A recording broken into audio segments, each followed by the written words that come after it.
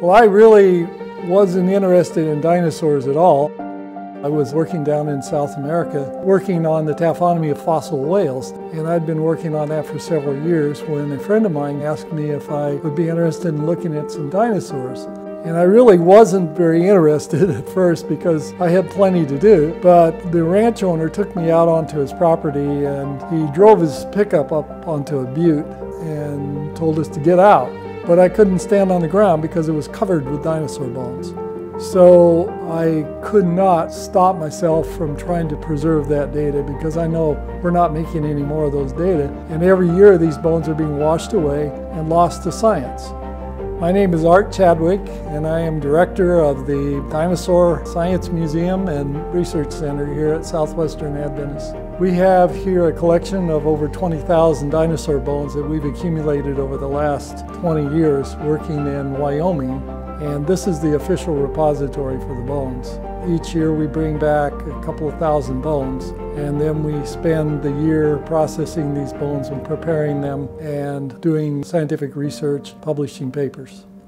It occurred to us as we began to learn about 3D printers, we needed to be able to print bones so that we could reconstruct some of the animals that we're finding, especially as we began to find whole animals. 2 years ago, we found a more or less intact Dinosaurs, which is a small plant-eating dinosaur. That was a big breakthrough for us. But when it came to doing something with it in the museum, it turns out that assembling the whole thing would have been destructive. We would have lost bone, so that seemed like an ideal time for us to begin to operate in 3D printing. And that's where the Gigabot came in. So we were able to print the entire Dinosaurs. We kept it busy day and night for a long time, printing out all those bones. Several hundred hours for the whole print. Gigabot was our choice from the very beginning because that's the biggest printer that we could get that would allow us to make some of the bones that are fairly large with ease. We didn't need perfect replication. What we needed was representation, and the Gigabot does that ideally. We bought the machine and brought it home, and of course the first thing we printed was 2 giant jaws of a Triceratops, which took 47 hours. That was a major feat of an out-of-the-box machine. 3D printing to me is much better than casting because the thing that 3D printing can do is enable you to replace lost pieces or missing pieces. If we have a left femur, for example, we don't have a right, we can just mirror the left femur and make a right. And really, I have found that I prefer the not perfect printing to having a perfect replication anyway.